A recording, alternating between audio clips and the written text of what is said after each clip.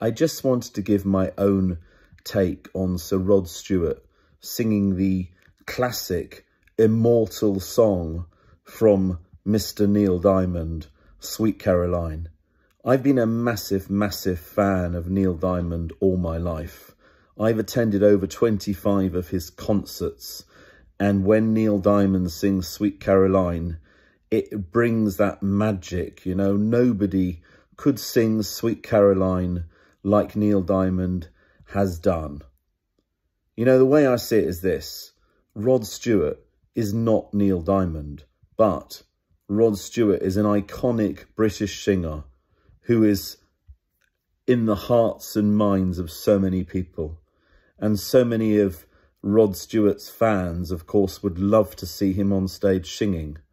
Of course, like many singers, Rod Stewart's voice may not be as powerful as it once was, but still you have an absolute iconic rock and pop legend singing such an iconic song.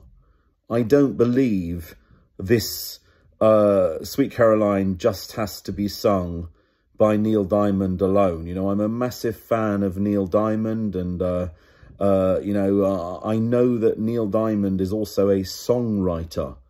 And I remember Neil Diamond saying previously that he loves hearing different people singing his song from all genres of music. And I don't think that this is comparable to Neil Diamond singing Sweet Caroline. However, Sweet Caroline has become the nation's song. It was voted for by the people as the nation's song for the Platinum Jubilee.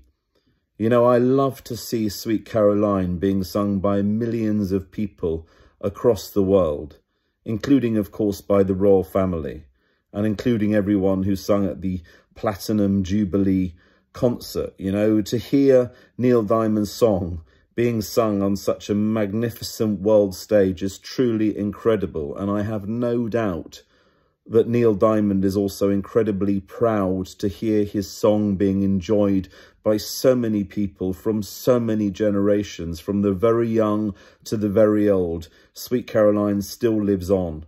I have no doubt that the producers of the Platinum Jubilee concert had probably been in touch with Neil Diamond and his management. I have no doubt about that. But for whatever reason, Neil Diamond didn't perform that song. But even so, you know, the fact is that song was still performed in this concert. It was a highlight of the concert, you know, and I enjoyed hearing Rod Stewart singing it. Not because I'm a fan of Rod Stewart or anything like that, but he captured it in his own way. And this is something that Neil Diamond really, I'm sure, enjoyed too. Sending my love and best wishes, of course, to Neil. I'm still a massive fan.